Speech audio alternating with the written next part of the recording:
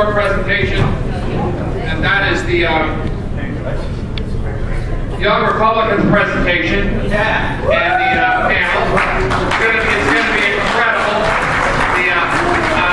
Several people signed up to go to the vote booth with Joe Trillo. If you signed up for that, you need to leave at this point and go get on your voting clothes.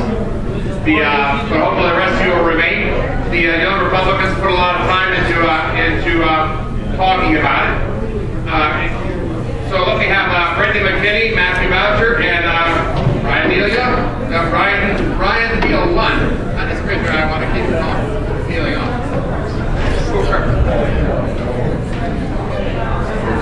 Also, anybody in the back who wants to move forward, feel free to move forward.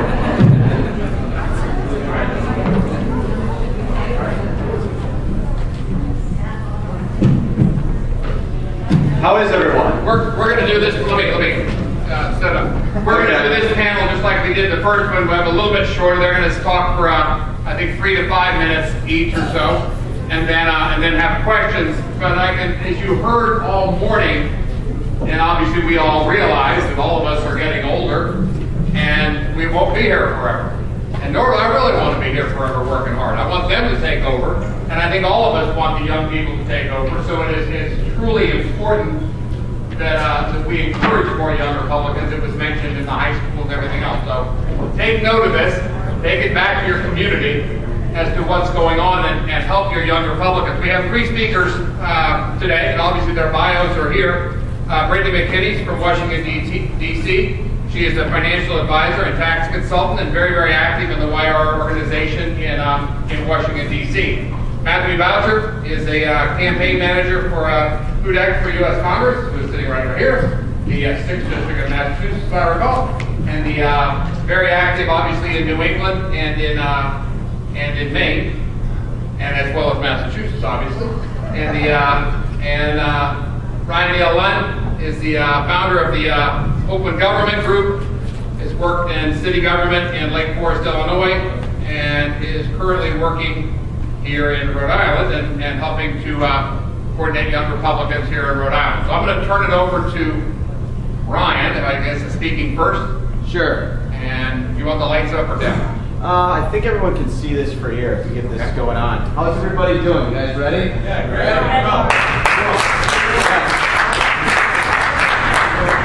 Well, we're going to start by taking 3 different aspects on today. And we're going to be talking about technology, event planning, and then taking those 2 and actually putting them to good use and putting them into some campaign capital. We're going to be going out and actually showing you guys how to take technology and also event planning and get votes with them. Myself, I've got a great intro already. Thanks to Louis, thanks to Gio, thanks to, who else was here today? Jody was here. Thank you guys for coming out and giving us a chance to speak. It's great. You already got my bio. Here in Rhode Island, I'm the Secretary of Offense for the Young Republicans here in Rhode Island. We started a great group, had a lot of help from Parker Evans and also Travis Raleigh.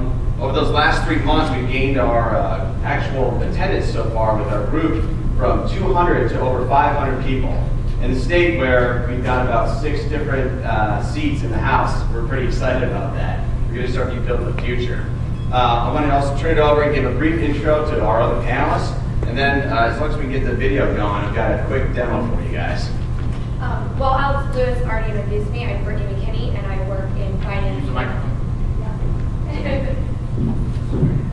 Brittany McKinney, and I work as a financial advisor and tax consultant in Washington, D.C., where I also do some freelance writing and am the event chairwoman for the D.C. Young Republicans, as well as the Chief Collaboration Officer for the GOP 2.0, which we'll be explaining a little bit more about here in a minute. Chad?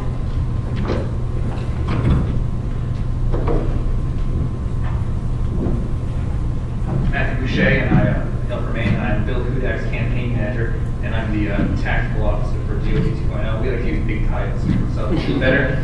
And he's going to be going over that in a couple seconds. All right, guys. I'm going to talk about technology. Can everybody hear me? Yeah. All right. Microphones are budget. Everybody gets to hear my real voice. I talked to an individual today, and Lloyd kind of set me straight when talking about technology.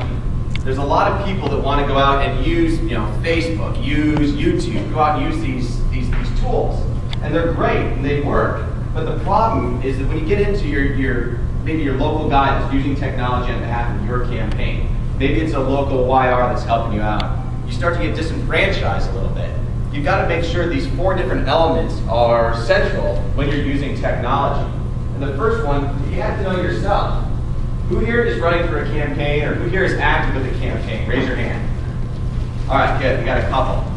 Do you girls think it's valuable to do door knocks with me, myself going, as opposed to you, the candidate? You get some value on it, but that potential voter wants to see you yourself. So if you go to Facebook, and all of a sudden you say, nah, forget it, I don't want to deal with this YouTube deal, I want to deal with this Facebook. And you have me doing your updates, that's just the same as me doing door knocks for you. People would rather see the candidate and interact with you. They'll know that personality gap. They'll see, some 20-year-old wrote that. That wasn't Eric. He didn't write that. He wasn't at that meeting last night. So don't let technology be the disconnect between you and your potential voter. So to take responsibility. And that's really knowing yourself. When you go beyond that and you start looking at the market, you don't want to use Facebook as your delivery vehicle for a potential healthcare update to a retirement home. Chances are that those people are not going to be out there and get the message. So don't let technology start to tamper with your unique message going out to the potential voters. The last one, know your opponent. What are they using? Are they doing the exact same Twitter things that you are? Who cares? You guys have to go out and do research. It's easy. This is all now public information. Go out and see what the public's doing and your actual opponent and try and do something else. When you've got those 3 dynamics, you can take them and really break through that boredom barrier. And that's the last thing. Just don't do the 2002 Facebook profile. I mean, the young people here, we've seen that. We've been doing that since we were in high school and college. Some of you guys are just figuring it out. You've got to take it to that next level and be able to use it to break through those standard profiles. And that's really the idea of technology. The idea is not just use it to its own end, but to actually bring it out of the cyber world into real life.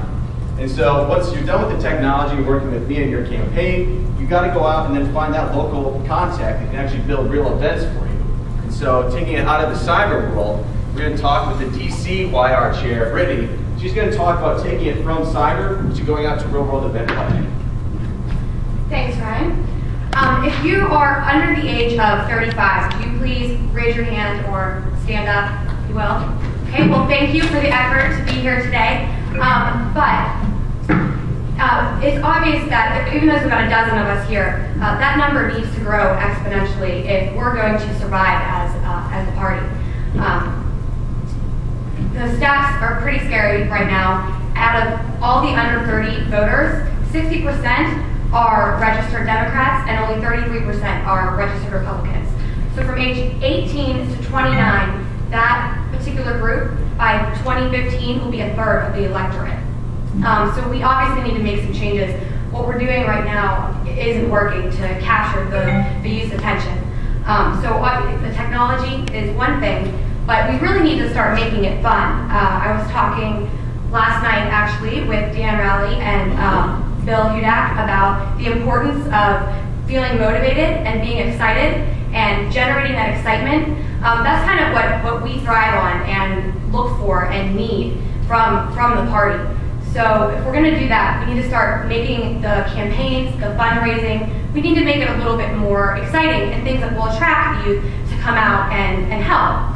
I have a lot of ideas for how to do this, but just a couple quick ones. One is contests, competitions. We love that, thrive on that. So when it comes to door knocking or phone banking, if you make it into a contest of whoever gets the most maybe wins a prize, maybe we get an invitation to an event that we normally wouldn't be able to afford the high dollar price to get into and spend time with local Republicans.